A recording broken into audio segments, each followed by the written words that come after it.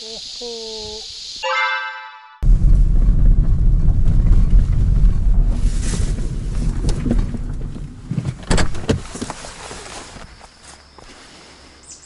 어때요?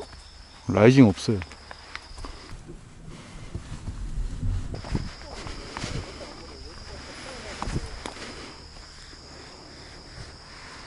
아, 눈에 이렇게 들어가냐. 맞은편 10번에 사람 없고, 그러니까 우리가 할 수 있는 자리는 10번 아니에요.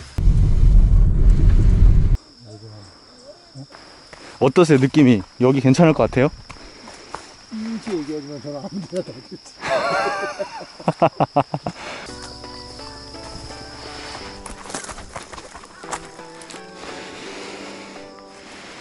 여기 어디 연저리 까시면 될 것 같은데? 그럼 쟤 여기 깔고, 그 친구 그 옆에 깔고, 다시 올라가려니까 짜증나네. 와, 벌써 힘든데? 어떡하...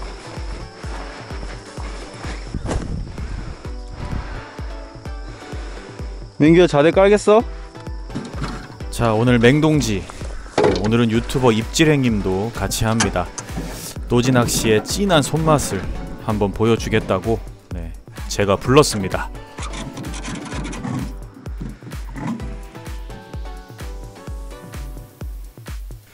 자, 직벽에 하루를 묵을 좌대와 텐트를 꼼꼼하게 설치를 하고요.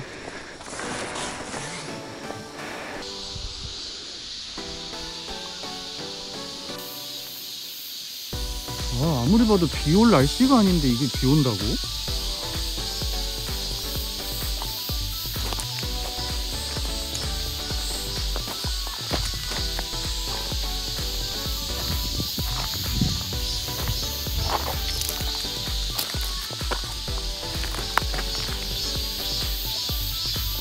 아, 역시 경치 하나는 끝내주네요.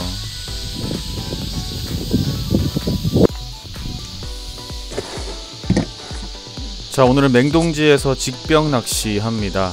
18척으로 낚시를 시작하고 역시나 3m권을 노리는 중층낚시를 합니다.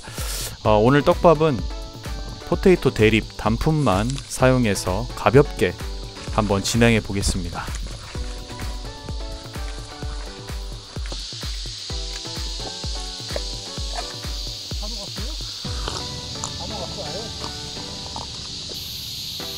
자, 찌는 7목 맞추고요.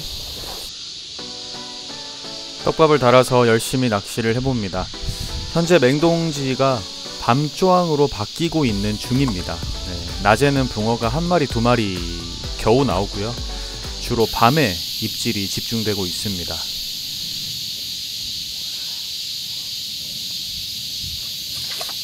피레미가 찌를 쪽쪽 빠네.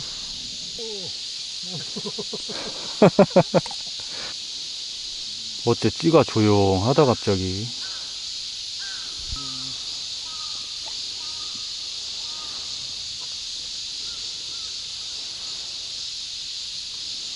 뭐 너무 뜨거울 때는 쉬면 되죠 뭐. 아직까지는 할만하잖아요.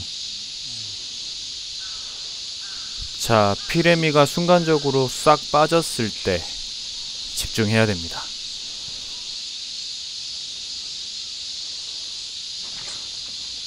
야, 뭐요? 요거 붕어 입질인데. 남들 밥 2개 줄 때 밥을 하나 주면은 붕어들이 싫어하는데.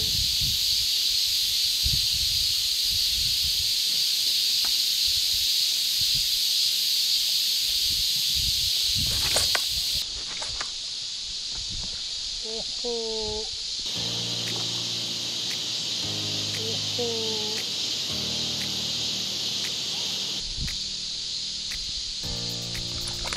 쏘가리. 와.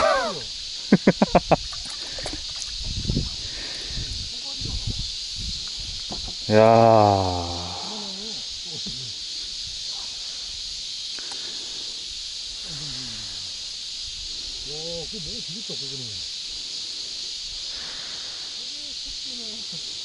새끼인데? 새끼 이거? 이거 한 30 안 되는데요? 한 20 내시면 먹어도 되는 거 아니에요?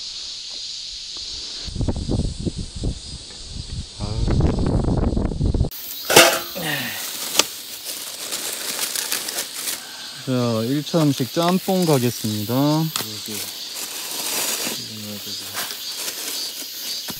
자, 오늘도 함께하는 형님이 맛있는 음식을 준비해 오셨습니다. 양념 푸하 들어갑니다. 진짜 다 보면 또 짤 수도 있어. 간 보면서 해야 돼.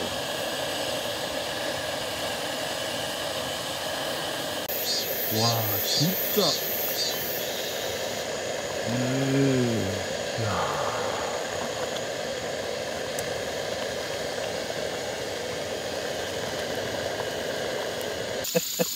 그냥 먹어. 와, 맛있다. 근데 오징어도 많이 넣는데.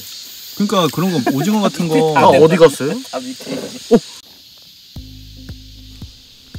자, 맛있는 짬뽕을 한 그릇 하고 좌대에 누워서 잠깐의 휴식을 취해 봅니다.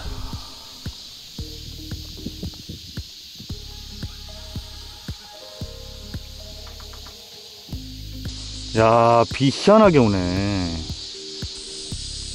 하늘이 이렇게, 어?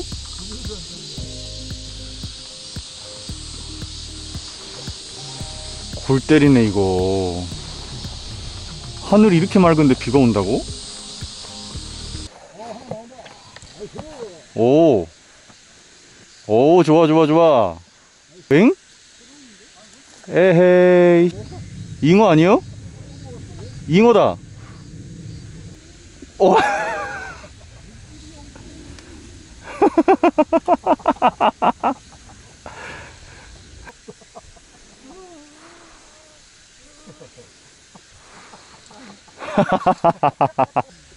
안 나와 안 나와. 야, 노지 신고식 제대로. 아직도 못 떴어? 일어나 일어나 일어나야 돼. 뒤로 일어나. 우리가 맹동에서 바닥에 안 되는 이유지. 아유, 손맛을 그냥.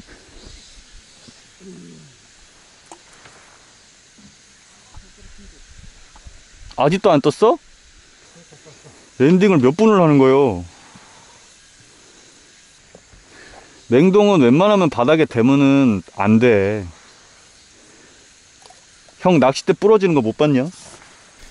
자, 우리 입질행님, 네, 아주 첫 출조에 찐한 손맛 보네요. 자, 붕어가 밤이 딱 되니까 엄청 들어왔습니다. 네, 찌 옆에서 라이징하고 난립니다.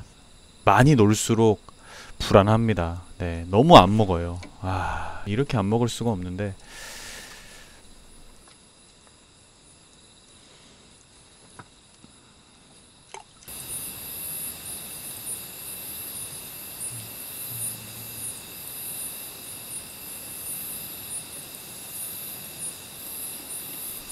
자, 지금 보면 밥이 내려가다가 살짝 받치면서 올라오죠. 붕어가 지금 제가 노리고 있는 수심층보다 조금 더 위층에 있는 것 같습니다. 자, 그래서 찌를 한 20cm 정도 내려서 한 2m 70 정도로 맞춰 놓고 다시 한번 투척을 해보도록 하겠습니다.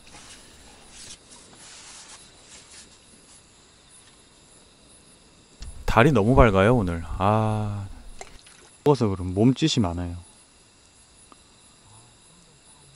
나올 거예요 또. 붕어는 엄청 들어와.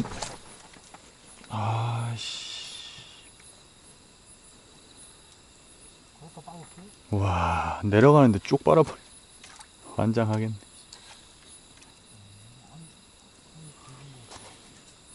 낚싯대를 제대로 안 잡고 있어갖고.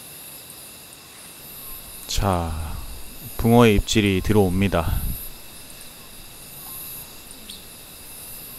탁탁 먹어주고 나와야 되는데. 아.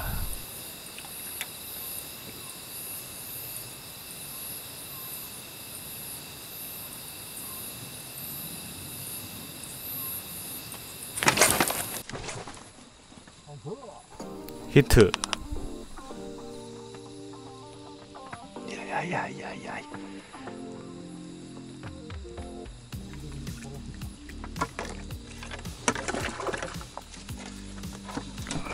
한번 딱 건드리기 시작하면 네, 그놈은 아우 씨알 잡네. 꼭 잡아내야죠.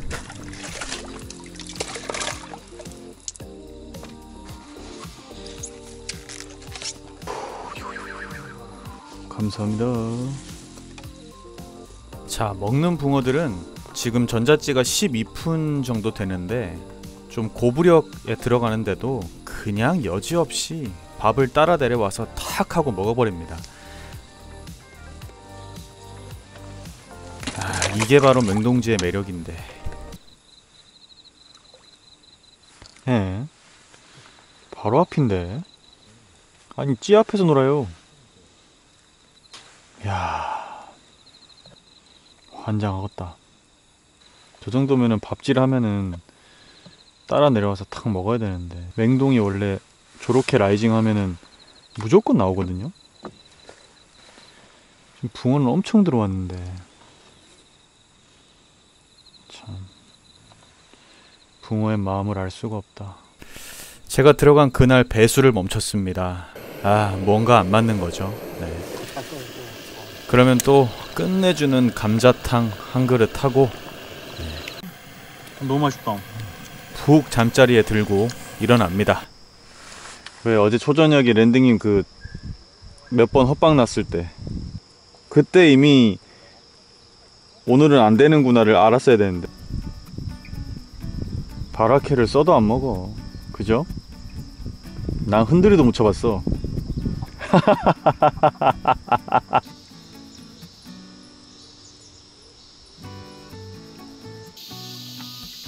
자, 붕어의 마음을 어떻게 알 수 있을까요?